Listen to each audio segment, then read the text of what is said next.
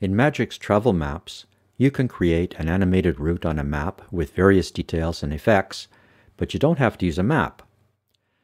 There are live maps from OpenStreetMap and 4 types of Esri maps, as well as some creative maps, and you can load a map.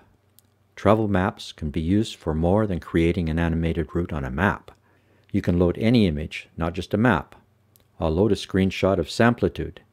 If I want to demonstrate the various parts with an animated line and some text, I can simply create a route. I'll quickly go through the process. I want an arrow at the leading edge of the line, an icon at various locations, and some text with a font and color of my choosing. I'll create the route. By default, it has curved lines. I'll switch to straight lines. I'll change the text at each location. Play it back. It's too slow, so I'll speed it up. When done, export the animation and use it in a video editing program where you can do whatever you want with it. Here's another example using the same image.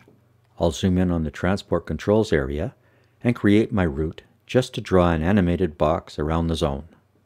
I've turned off all text and icons. Adjust the speed.